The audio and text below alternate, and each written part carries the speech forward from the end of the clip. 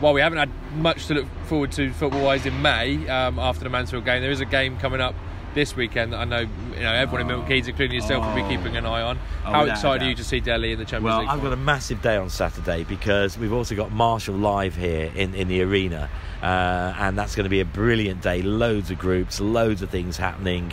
Great to have Marshall here and about, but I'm going to have to disappear for a couple of hours because, to go and watch young Dele play. I mean, we saw him in a semi-final of the World Cup last year. You didn't think it could get better than that, did you? But it has.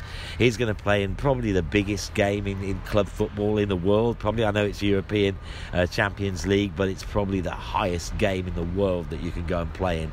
And Dele's there.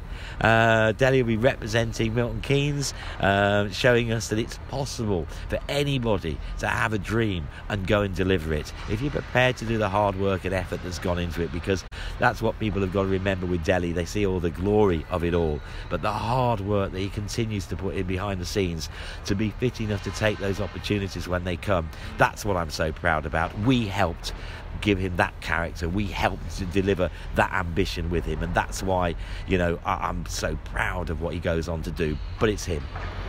In a special year as well, given that, off the back of a World Cup, but also seeing him play here in the stadium early in the season, and that Tottenham team, majority of whom played here, are going to be in that Champions League. It's quite special, isn't it? Really great point, Anthony. We've all had the chance to see a few of those players that will be participating on Saturday, because they did. Dele brought the team here, didn't he, to play this season, and now, of course, they've gone into their new home. And I have to say, I do think it's spectacular. I don't love many other people's stadium. I'm so proud of our own, but there's quite a lot of elements of ours I see there, and I think Daniel's done an absolutely fantastic job for it. And I do think that will help cement Tottenham as one of the leading clubs in the country. I mean, these are really big things to go and do, and I remind everybody that we've got our infrastructure in place. What we just need to do is get our team right now, and then one day we could look to have those sort of glory days, and people might think that I'm joking, and probably under myself I probably am, but for the team in Milton Keynes, I don't think I'm joking. Super. And that ambition is matched by what's been happening at the stadium, last week, and coming up as well with the concerts. Take that, performing here the other week. Rod Stewart coming up, Rammstein. How excited are you to see live music, performing here, here this summer, and seeing 30,000 people come out to watch it? Well, sometimes it takes the horror of the relegation to put you back to work, to go and actually go and find all the income you can to do something that we should have been doing for the last few years, really. You can see the stadium with the staircases are all built into the stadium, into the design. The seats come out. There you can get to the pitch. That was all part of the original plan. And it's brilliant to see these big artists coming to Milton Keynes, because I'm somebody that says, you shouldn't have to go somewhere else. If you want to watch top flight anything, you should be able to do that in our home city, and we have a wonderful track record with the Bowl and very big music concerts. So many of them, though, of more recent years have been in stadium sized, and that's the opportunity for Stadium MK to go and make its mark on those tours. And I'm really pleased to say we are, because these will not be the last of the concerts we're doing. We're already talking to all the promoters about concerts next year as well, and I do want it to be something that we can regularly do. We can see that it has an impact on the pitch, and obviously having a great playing surface is really important to any of the managers that we have here. So we'll have to see how we recover from that. We'll obviously have lots of learning. Every time you do a big event, not enough gates open for Take That when we first opened, and all things like that. You do that learning. That's why you have to do the events, so that we can get really good at doing them. But I know that the band absolutely loved it, and I can't wait to see Sir Rod, because I think he's going to love it too. Definitely. For the MK Dons fans that might not be aware, can you explain the impact and the financial benefits it can give to the football club specifically, having these concerts here? Well, we have to run a huge deficit in the football club. Anybody that looks at the accounts every year sees there's a black hole of major millions of pounds, multi-millions of pounds. Every year you have to plug that gap, and that's why we work so hard on everything else that we do.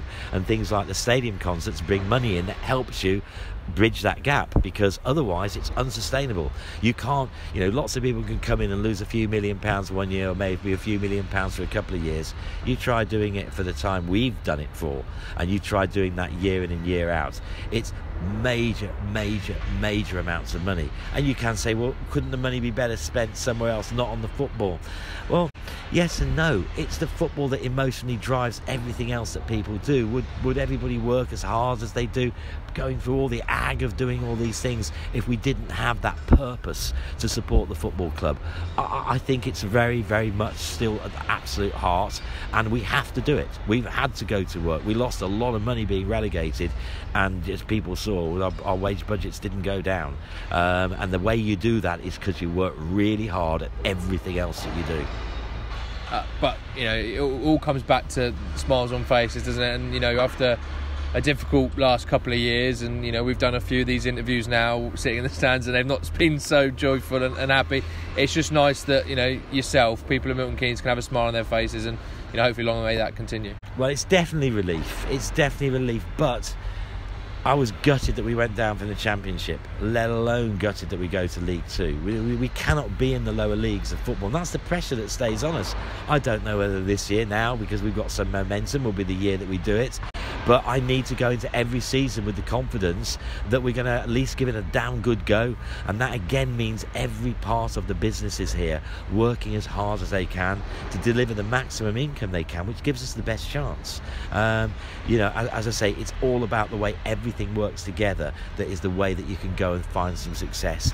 And for all my worries about how that goes in the future and how we do compete, every year there is a great story, whether it's Leicester City winning the Premier League a few years ago, or whether it's Sheffield United getting promoted.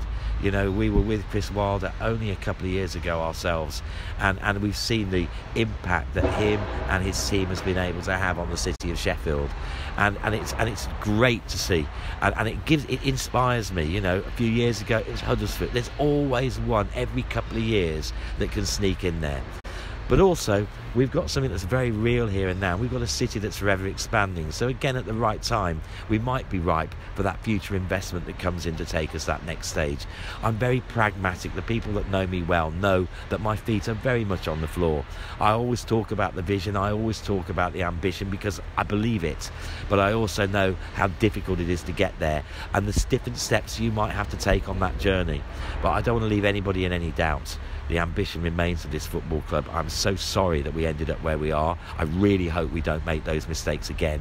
But we're absolutely focused on trying to go onwards and upwards. Whether that's this year, next year, the year afterwards, that pressure stays on because the only way it works in Milton Keynes is for this team to ultimately be in the top flight.